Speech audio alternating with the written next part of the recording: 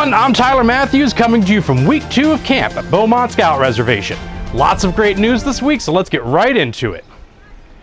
Despite enjoying this beautiful summer weather, it's already time to start thinking about all the things happening this fall.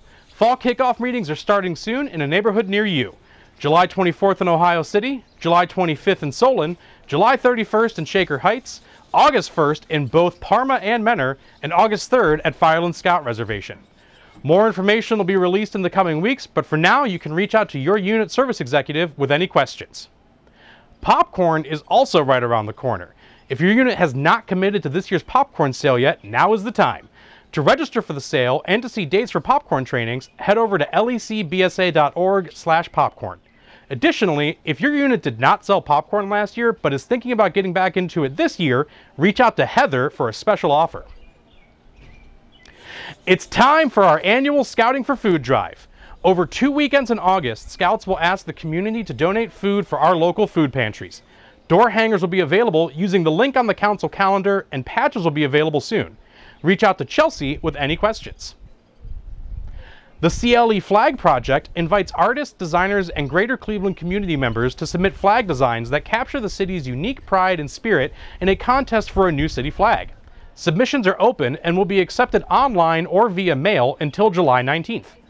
The top 3 finalists will receive $1,000 each, with the winner receiving an additional $2,000. For more information, visit cleflag.org. The Adventure Lab Fall Program Guide is now live. Check it out at cleadventurelab.org.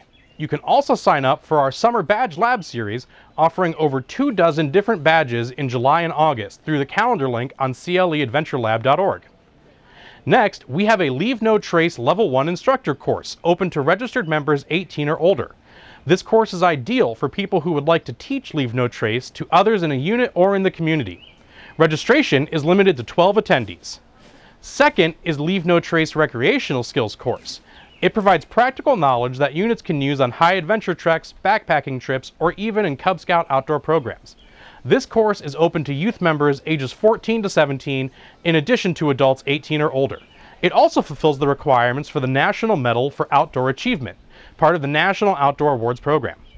Registration for this course is limited to 24 attendees. Navigate your way to the council calendar for more information and send your questions to Joe. The Fest is happening on Sunday, August 4th.